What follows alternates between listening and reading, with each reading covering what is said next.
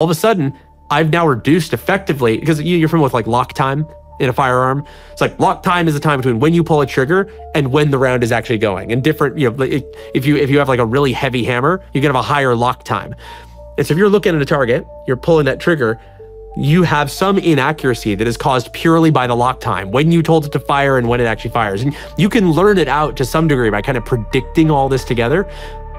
I can not only be faster, I can even be more accurate by just removing that latency. Lock time, we pretend it's actually just the gun. Your real lock time is signal from your brain to when you pull the trigger, to when the trigger reacts. And there's a lot of things we can do. So when I talked about biological modifications and mechanical modifications, there's things that we're going to be able to do that are going to eventually have your brain, telling you to fire some weapon, and the weapon will be fired and out the barrel and hitting the target before you would have, a traditional guy would have been able to even pull the trigger.